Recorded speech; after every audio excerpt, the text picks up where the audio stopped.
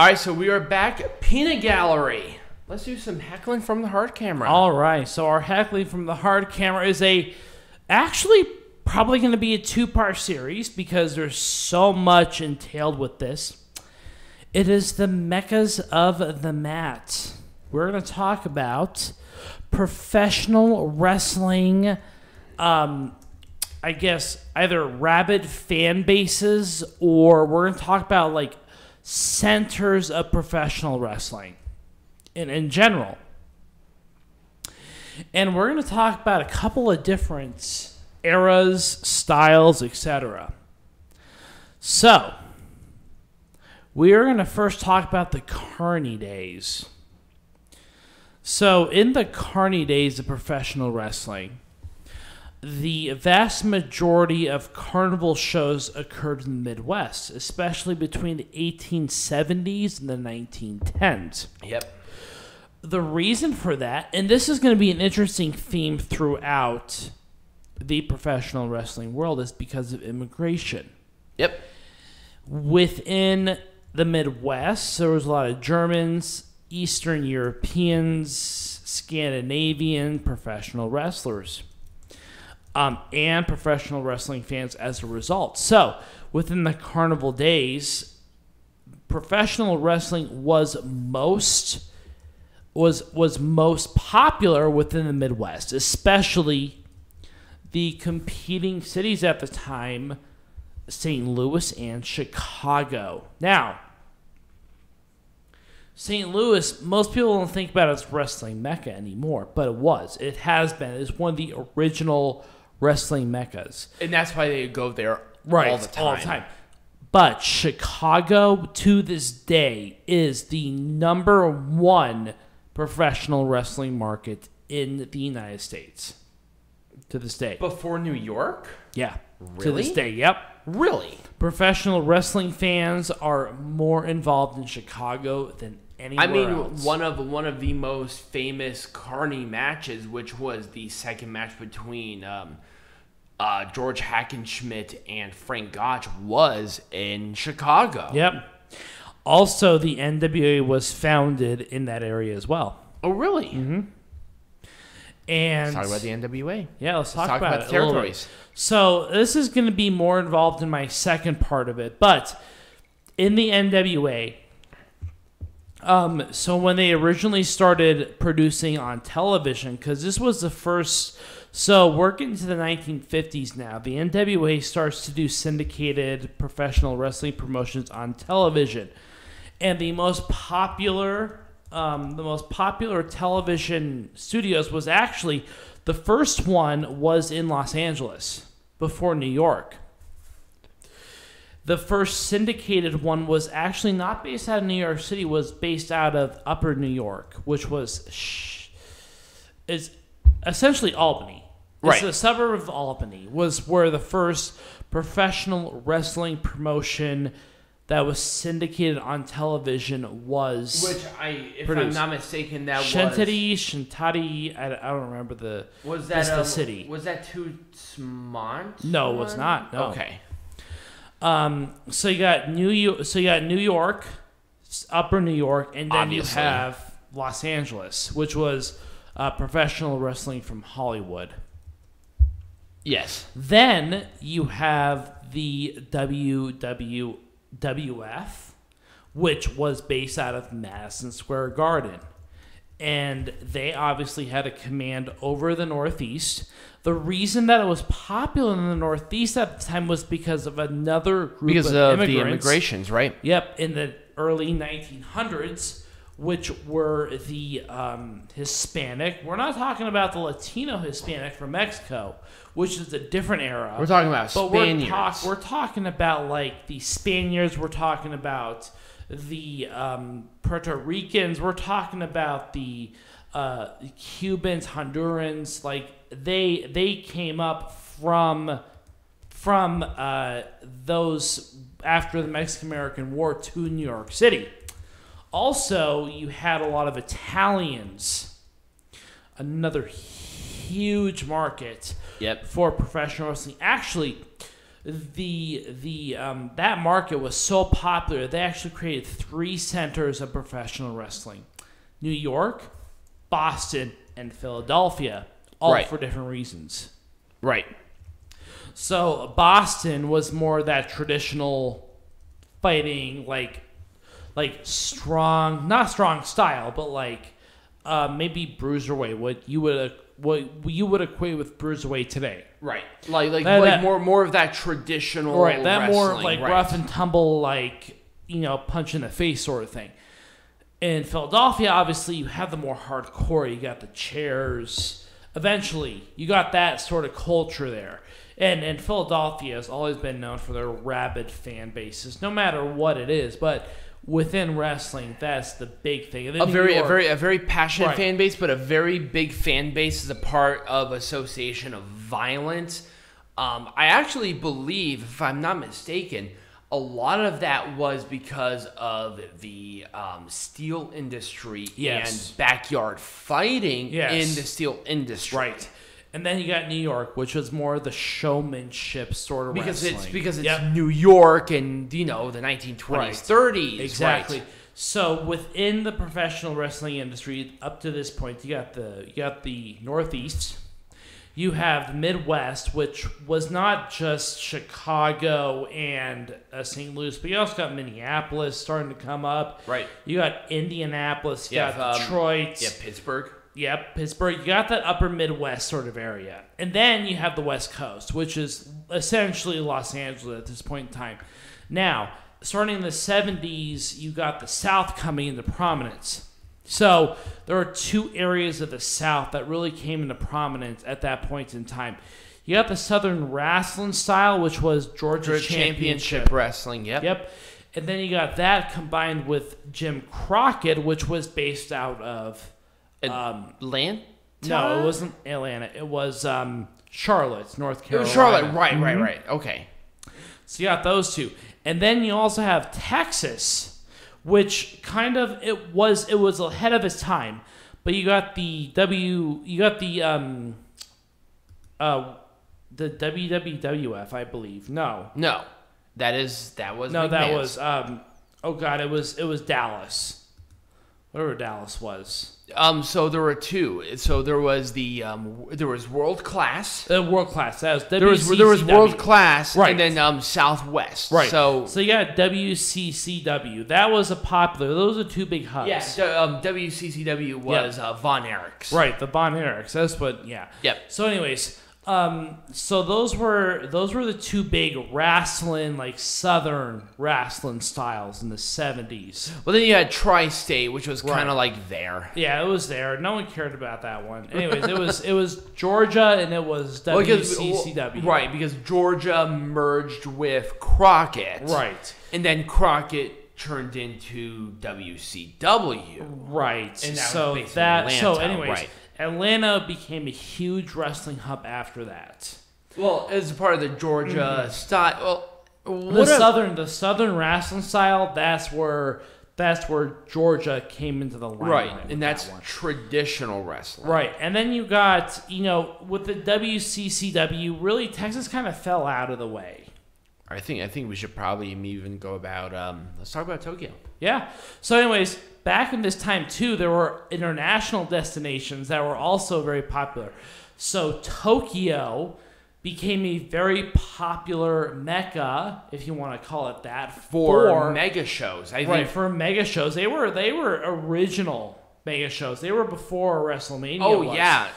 They did shows, mega shows, like in the 60s. Yeah.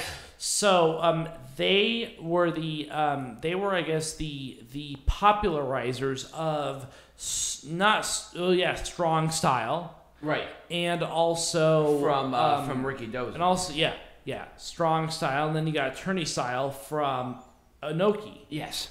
So you got 2 different styles that emerged in Japan as a result of the post World War II boom in entertainment. Right.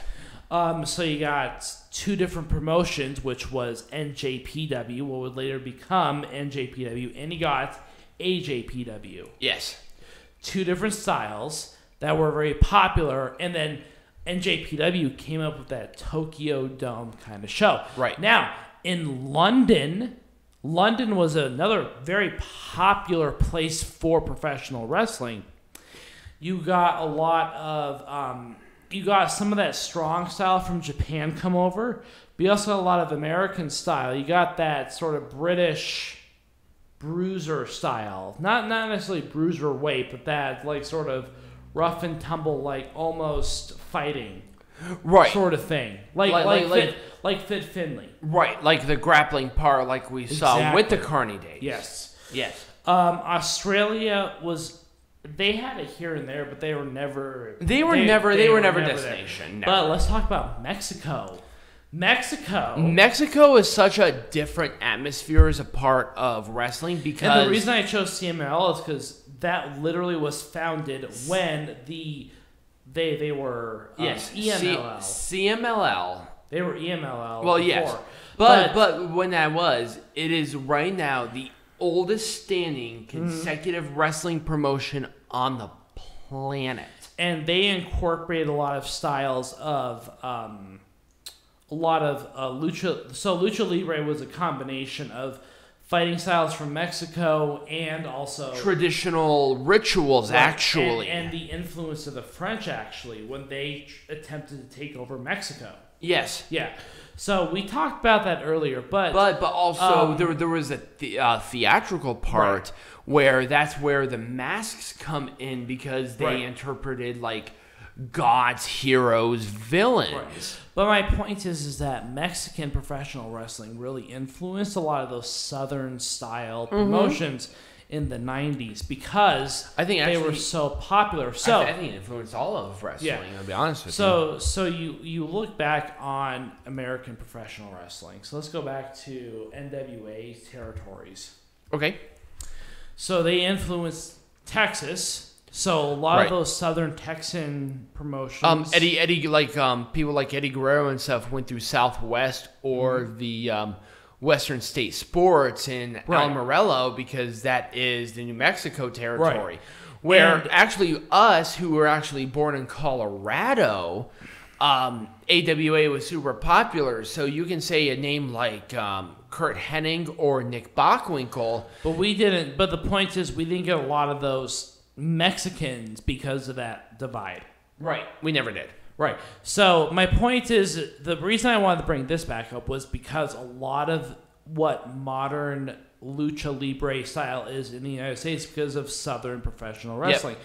So you got not so much of world class. Right. World class. You got Southern Texas. You got Southern California. You have the Western State Wrestling Alliance. You got even Georgia Championship or WCW. Even like SoCal stuff too. You have them too. But let's talk about some more modern, which is World Wrestling Association. Yep. So the point is that you see that professional wrestling styles come into the foray by means of immigration. Let's talk about even Canada with Stampede. Yep, Stampede. And AWA to a point. All Stars Wrestling in Vancouver. You have Northlands Wrestling. I mean, a lot of those are influenced. And a lot of those up top. So it's kind of weird. So up top wrestling up here is more about that pure wrestling.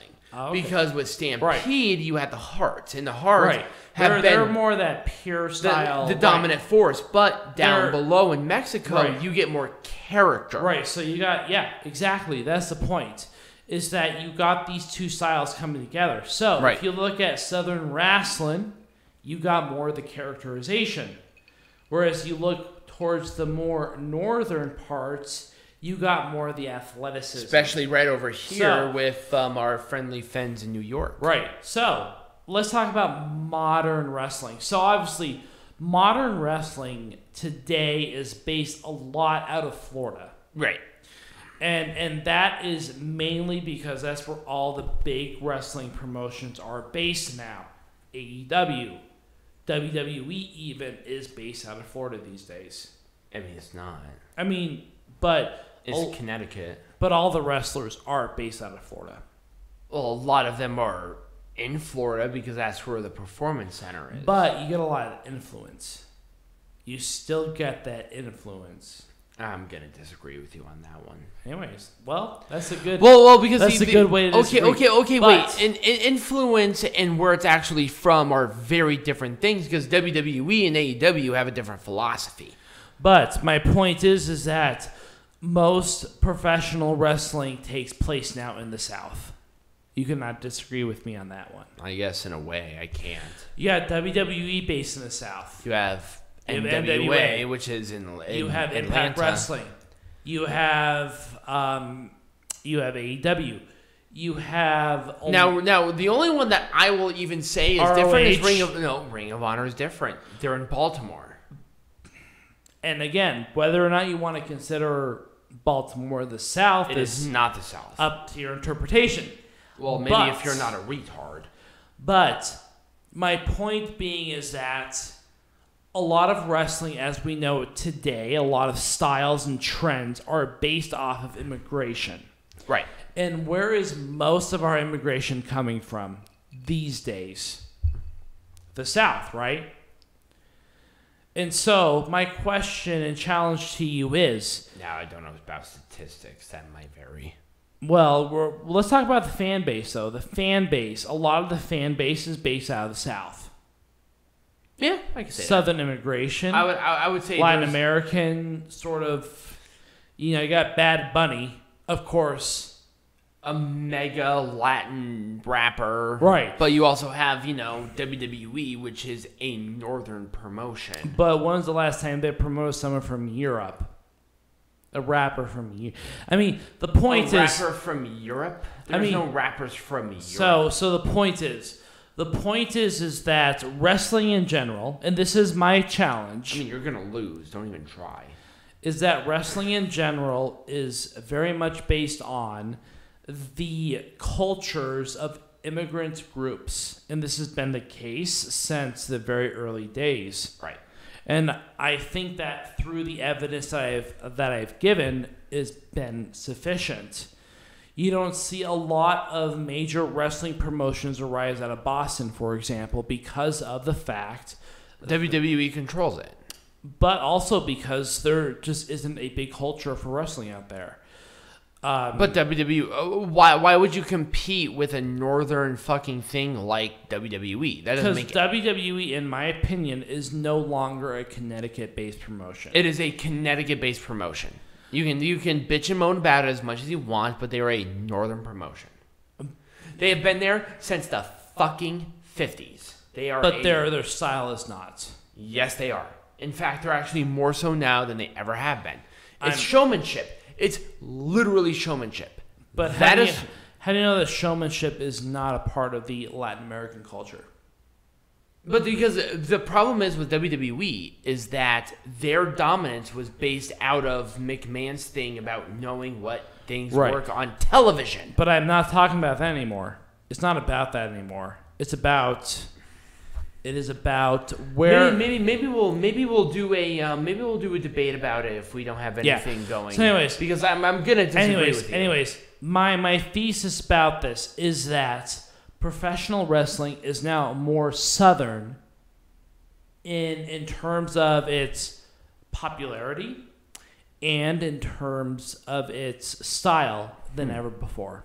Okay. I mean, I mean, like I said, we'll do a debate about it. I'm not saying that you're 100% incorrect, but I'm saying that you're wrong.